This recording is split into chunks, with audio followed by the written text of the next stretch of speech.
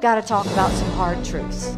Donald Trump's remaining Republican rival, Nikki Haley, made a final campaign push on Monday in New Hampshire, a day before the state's presidential primary election. As you go to vote tomorrow, this really is an option. Do you want more of the same? Or do you want to go forward?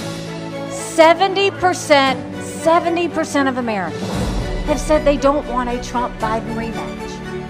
The 52-year-old former UN ambassador had at least 5 planned events on Monday. Analysts have said the key to her success is voter turnout, with the politically moderate state's large number of independent voters allowed to take part in Tuesday's ballot.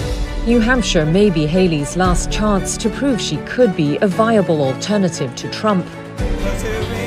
In the first nominating contest last week in Iowa, the former president coasted to a record-setting victory. How are you, everybody? And polls show Trump leads Haley in New Hampshire by double digits. We're leading by a lot. By contrast, the 77-year-old held just one event on Monday. Trump continued urging his supporters to turn up for the ballot in hope of killing off Haley's chances of an upset. He's been trying to portray Haley's gains in state polls as improper because they reflect growing support among independents. He's also falsely claimed registered Democrats would be allowed to vote in the Republican primary. Got a lot of Democrats voting for her.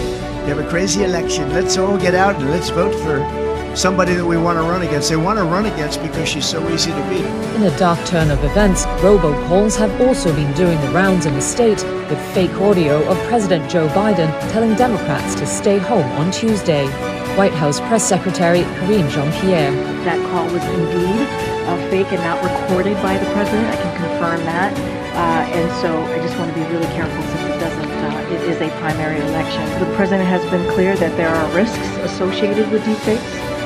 Fake images and misinformation can be exacerbated by emerging technology. Trump's campaign said it was absolutely not involved in the robocall.